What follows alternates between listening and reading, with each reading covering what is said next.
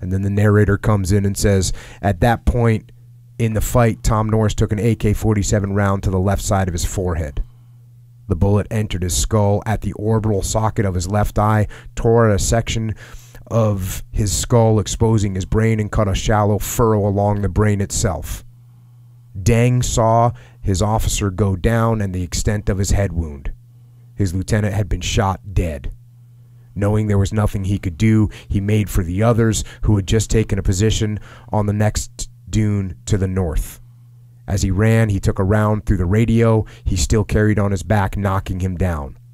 The round destroyed the radio and saved his life, but fragments carried through into his back. Dang picked himself up and kept running. It took him close to 10 minutes to reach Mike.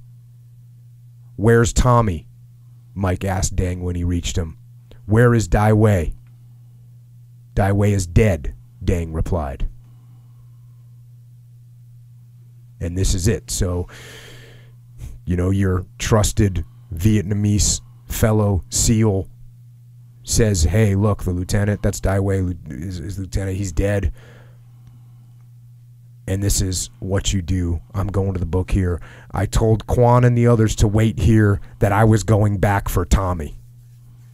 They tried to stop me, saying it was no use, he was dead. I believed them. I too thought he was dead, but I wasn't going to leave him behind. We never leave anybody behind. So no way was I going to be the first to do that. Had I been wounded or dead, he'd have come back for me. That's who we are. Dang said he was dead, and I had no reason not to believe him. It didn't matter.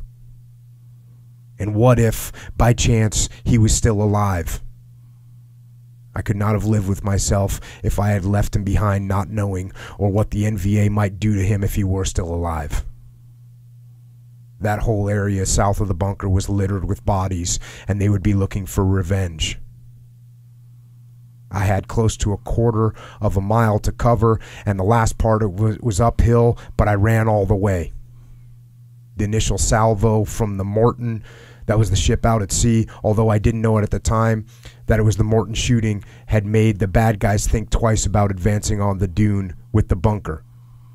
When I got close, I saw them moving carefully toward the bunker. From where I could see, they were flanking the bunker and moving in from the east or the beach side as well as from the south.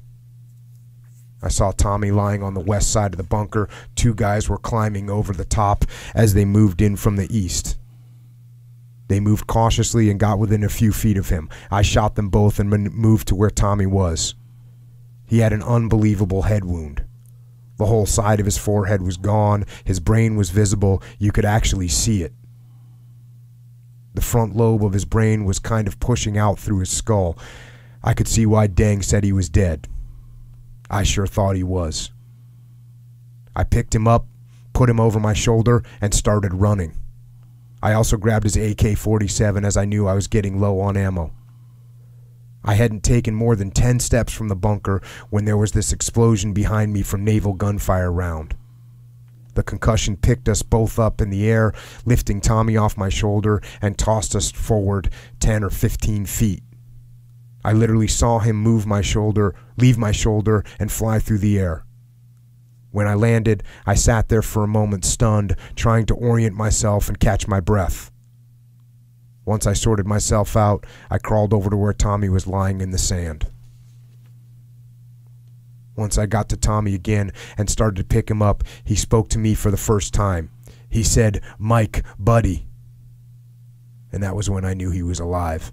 I said, "Can you run?" And he says, "I can run, but I can't see." But he really couldn't run. Then he blanked out again. I put him in a fireman's carry and took off for the dune to the north where I had left the others. I heard him talking now and then, and I guessed he was fading in and out. But I knew he was alive. And I put all my energy and focus to covering the ground between where we were and the other dune.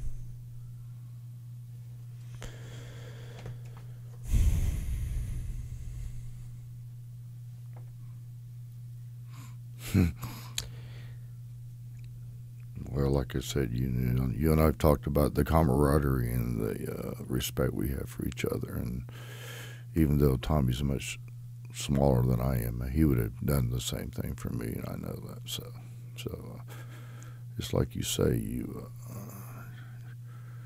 if you die, which we understand what our job is as being Navy SEALs, but I could have never lived with myself knowing that if he was dead. I thought he was dead, but with the grace of God, he's still with us.